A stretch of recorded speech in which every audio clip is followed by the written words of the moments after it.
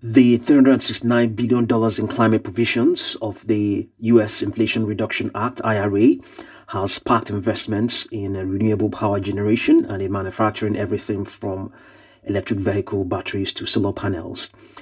But the law also includes generous incentives for a set of low carbon technologies and fuels, where oil and gas executives argue they hold a big advantage.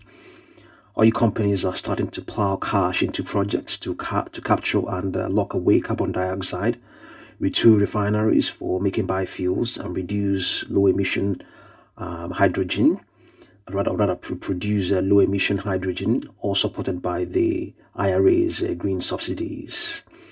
Okay, so energy trade associations, including the American Petroleum Institute, opposed the Inflation Reduction Act before Biden signed it into law in August of last year, 2022, calling its tax increases and new government spending the wrong policies at the wrong time. Now, oil companies are moving into position to take advantage. They include shale producer Continental Resources, Gulf of Mexico focused oil company Talos Energy, and Phillips 66, an oil refiner. Exxon in December of last year, 2022, increased planned low carbon spending 15%, and outlined plans to invest $17 billion on its low carbon business to the end of 2027, about 10% of all overall spending. Analysts expect activity to accelerate, but as a growth opportunity and a way for companies to soothe investor concerns about the industry's future amid a push to decarbonize the economy. Large oil companies with sizable tax liabilities could also underpin green energy development by buying other groups' clean energy tax credits, which are now transferable under the Inflation Reduction Act. Credit Suisse has estimated that the transformative tax credits in the Inflation Reduction Act, or IRA, that make many new carbon capture and storage and low emission hydrogen projects suddenly profitable could spur about $160 billion in spending over the next decade. The law set a tax credit of $85 per ton for carbon dioxide captured and permanently stored underground, which executives and analysts say opens up opportunities to trap emissions from industrial sites. Even as they oppose the legislation, oil companies and trade groups lobbied centrist West Virginia Democrat Senator Joe Manchin, one of the architects, to include tax credits for carbon capture, hydrogen and biofuels alongside wind, solar and battery power incentives. American Petroleum Institute supported tax credits for carbon capture. Not everyone is persuaded. Climate activists have criticized the Biden administration for subsidizing technologies such as carbon capture. They argue are costly, unproven, and promoted by oil groups as a scheme to keep pumping fossil fuels. Yet, U.S. Energy Secretary Jennifer Granholm has called on fossil fuel producers to seize on the government's support to reimagine themselves as more diverse energy and carbon management companies.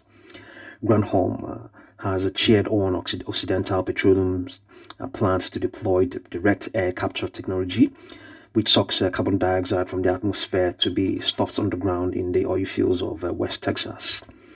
The company plans to have its first such project up and running in 2024 and says it will spend up to $600 million on it this year, 2023. Direct air capture, a promising but unproven carbon management technology, is eligible for tax credit of up to $180 billion a ton under the Inflation Reduction Act. So last month, BP said it would spend $1.3 billion to acquire Travel Centers of America, a chain of U.S. highway fuel stations, to bolster its EV charging business. Both businesses would benefit from the IRA's green incentives. Mike Wirth, chief executive of Chevron, has taken a more cautious line. He said the tax incentives were only one part of what it takes to build these businesses, and his oil and gas measure was still proceeding on the path that they were before the Inflation Reduction Act was passed. Werther said that the industry still needed to improve nascent technologies, build infrastructure, agree deals for novel projects, and receive government permits, meaning it would take years to stand up the new businesses. Still, some small oil producers see big opportunities for growth. Denbury Resources has long had an enhanced oil recovery business that uses carbon dioxide pipelines to pump the gas into aging oil fields and boost the output. But after the passage of the IRA, owning one of the largest U.S. networks of carbon dioxide pipelines and expertise managing the greenhouse gas suddenly put the company in a completely unique space, according to the company's chief executive, Chris Kendall. Denbury envisions itself transforming it into a large participant in carbon capture and storage to capitalize on new IRA tax credits. It is more than doubling spending this year on early stage carbon capture sequestration projects to $150 million. Kendall said the company was just scratching the surface of where they were going with this, and he believes Denbury will be pumping 50 million to 70 million tons of carbon dioxide a year into underground storage by 2030, more than the roughly 40 million tons that are captured and stored globally each year. There's a lot of industry emissions that can now be captured economically under the $85 per ton tax credit, and their strategies to build that business as rapidly as they can. So big oil companies are maneuvering to tap billions in green subsidies under the U.S. climate law. So see what you make of all of these, and thank you very much for watching this video.